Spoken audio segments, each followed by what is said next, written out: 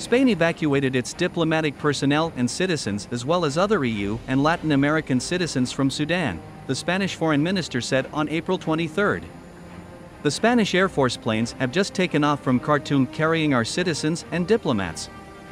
Other EU and Latin American nationals also on board, José Manuel Alvarez tweeted. We reiterate the call for a ceasefire and resumption of dialogue in Sudan.